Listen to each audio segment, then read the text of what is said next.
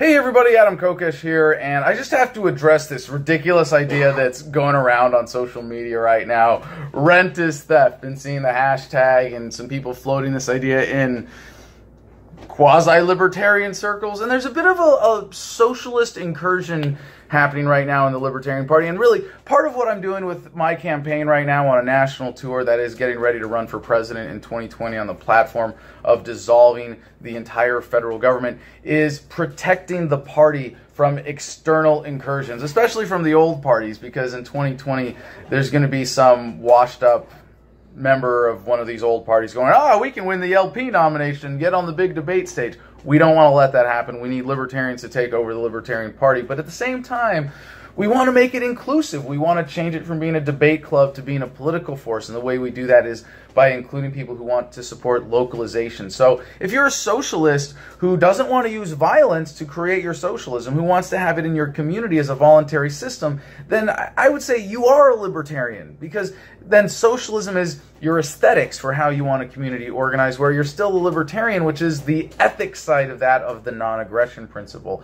respect for self-ownership and private property rights.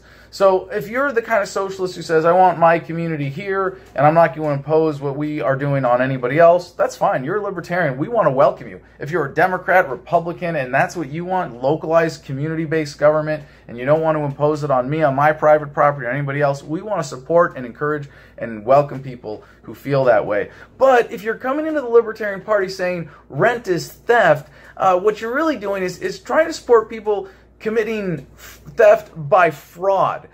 And it's really important to understand that we do not support that. We do not encourage that, and we will not stand for that kind of unethical policy that would come implied from the assertion that rent is theft, which is not true. So to understand property rights, you have to understand, as a free, beautiful, independent human being, as an independent consciousness, just by virtue of the human reality. We all own ourselves. You are inhabiting a physical body. You own it. No one else does, and if I own my body, you got to get my permission before you use it. You can't just, grab me by the hand and, well, I guess if you were going to use my body, there might be some more nefarious things you'd want to do with it, but, and possibly very uncomfortable things. But you have to get my permission. Now, if I mix my labor with the soil, this is the Lockean, concept of property rights. If I go and cut down a tree and I build a house, then, I own that because my labor is in that. I put my labor into cutting down the trees and crafting the wood and putting the house together and all that.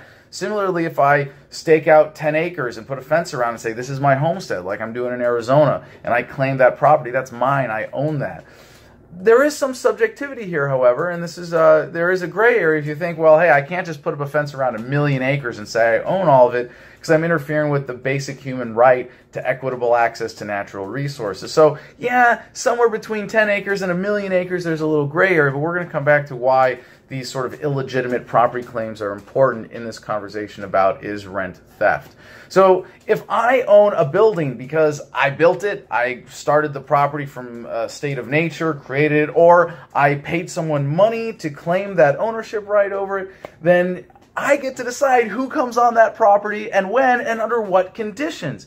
So if I say one of the conditions is you have to give me money, you have to compensate me because I'm giving you something of value, that's a fair exchange. This is the thing. Rent is not something that you have a right to. You have a right to natural resources. So you have a right to live on this earth. You have a right to claim your fair share of natural resources. You don't have a right to go onto someone else's property and be able to just do whatever you want with it. So if I say, hey, I'm giving you this value, this is a free, fair exchange of value where there's no coercion, there's no violence involved.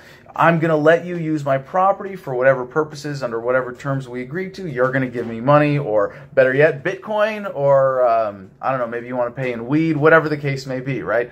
So if these criteria are met and you have a voluntary exchange, you have someone who legitimately owns property, rent is not theft. Now, this is where a lot of these socialists try to twist the words and include other things. and say that that qualifies as rent. So I'll give you an example where you could hypothetically twist the definition and say that rent is theft. And this is the Bundy Ranch example. They've been farming cattle in Nevada for many, many generations using public lands that is unclaimed land. They're not claiming it as theirs. They're just saying, hey, this is an unused natural resource. We're running our cattle around it and grazing them, and then this is something that the market supports. People want to consume cattle. I will point out, I don't eat meat, but, I do not support the production of animal products, we'll put it that way. And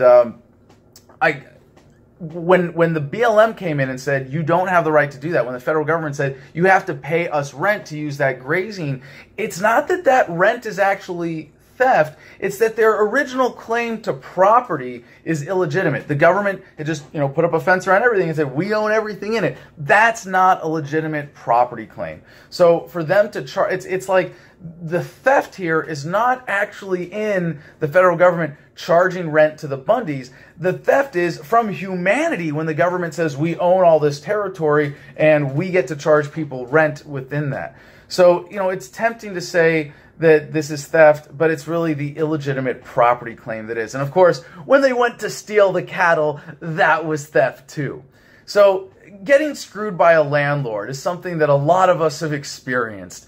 And it's really tempting to just get angry. And when you're not educated in basic economic principles, to sound smart when you're spouting off and say things like rent is theft and screw my landlord and blah, blah, blah, blah, blah. And it's a lot of, angry, ignorant people who end up being led by the nose into socialism because they don't understand these basic economic concepts. So if you are getting screwed by a landlord who is not fulfilling their commitment to give you water or electricity or do the repairs that are the conditions of the contract, they're still not stealing from you because you can walk away at any time. There's no forceful taking of property. There's no fraud. I guess hypothetically there could be. So, okay, here's an example where you could say rent is theft, but it's not that rent is theft, it's that fraudulent rent is theft. If I say, here's a house and it's all in great condition and then 2 days later it collapses and your family dies,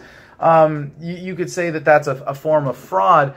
And in that sense, kind of extrapolate it to theft. But that's not really what we're talking about. It's still just a contract violation. So words have meaning. And it's really important that we honor the meaning of words and that we're precise in their use of them. So I want to look up here, I'm going to pull this up, the definition of rent.